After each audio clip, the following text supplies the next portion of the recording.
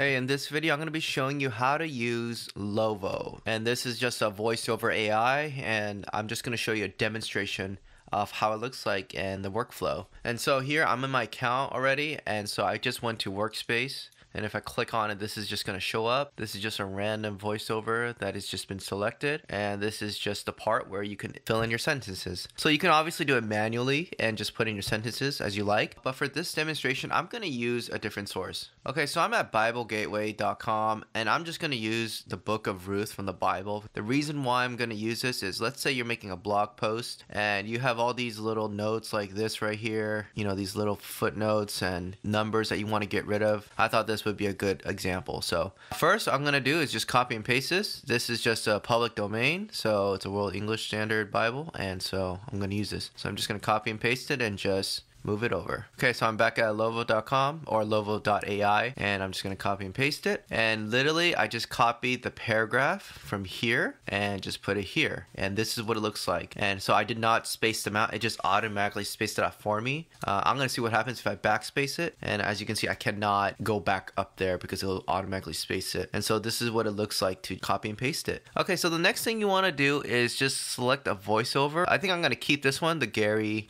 Inskeep. I like his voice is soothing and dark. Let's hear it out and I'll just show you what it sounds like. As you have dealt with the dead and with me, and may Yahweh grant you that you may find rest, each of you in the house of her husband. Alright guys, so that was just a demonstration of what it sounds like once I converted it. One of the things I didn't like about this product is it does take a little bit while to convert the whole thing. So you do have to wait after you press convert. So from here on out, I'm just going to convert only like some of the sentences here. So just to give you an example. Alright, so obviously from that recording, we can see that there was a lot of user error, right? So the numbers right here. So what I'm going to do is I'm going to actually delete this.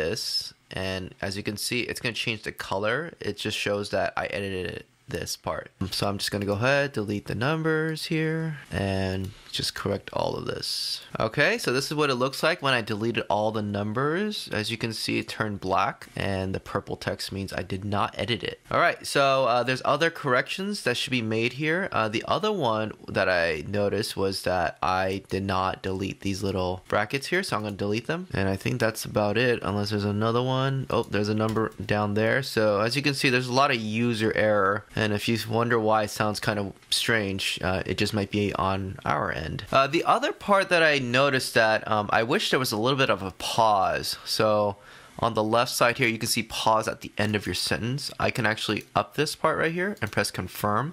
You don't have to do it. It sounds okay. Like nobody's gonna notice it right away, but I do like a little bit of pause at the end of each sentence. So what I'm gonna do this 1.50. And for me, I have found that that is just enough. Alright, so I just edited all the timing at the end, so it's just gonna wait just a little bit more, 1.50 seconds.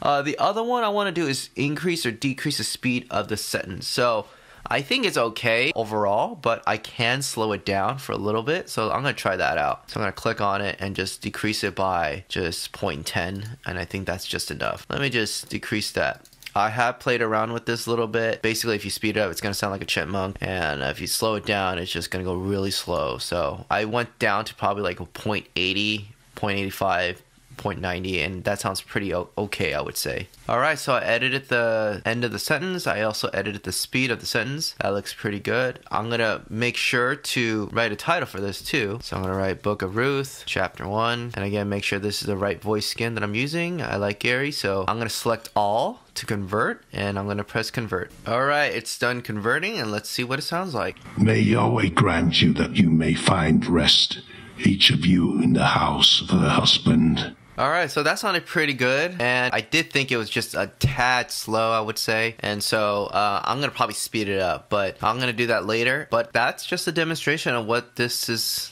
like on making a product in Lovo. I also want to show you on the right side too. So on the right side, if you see voice skin and upload text and share, there's a download right here. So you can actually download this if you want and just put in your computer or for your files. The other thing you want to do is just make sure to save this. I'm going to save this right here. And yeah, as you can see, it's loading, and just make sure to save it. Okay, so it's saved now. So I'm gonna go to library, and you can see that the Book of Ruth chapter 1 is there, and I can just click on this and it'll just go straight to the product I just made. All right. Okay, so another thing I want to note here is the amount of space you can use of characters. So it looks like from my account it's 15,000. Let's pretend that I went over this. So you want to just make sure, let's say this chapter 1 is just so long, and maybe I even included chapter 2 in here, and I went over. So what you want to do is just space it out accordingly. So for example, you can space that out in chapters, you can space that out in paragraphs.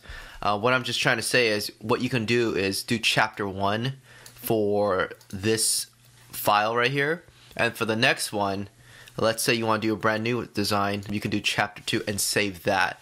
And that way you can have like different chapters or sections in your library. Hope that makes sense. All that to say, just make sure that you space out everything accordingly for your workspace, because you only have 15,000 characters that you can use. So I hope you enjoyed this video. Check out Lovo.ai. I will put a link in the description if you're interested in this product. If you just want an AI voiceover, this is a great product to use.